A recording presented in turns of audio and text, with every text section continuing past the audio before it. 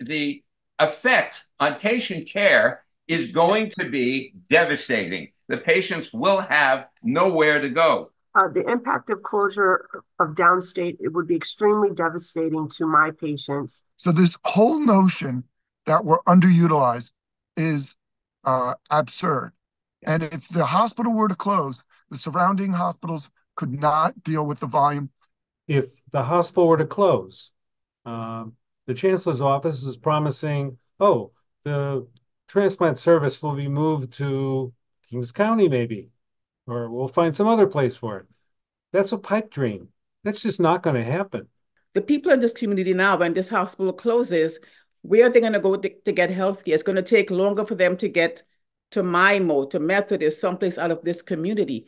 We need to start saving lives, and closing this hospital, this is going to be very disastrous for this community. How are those patients, when they have chest pain, for example, they live on Lenox Road, how are they going to get out to 10th Avenue in Borough Park in order to go to Maimonides Hospital? By the time they get there, I mean, I don't want to think of what the consequences of that are. Think about it.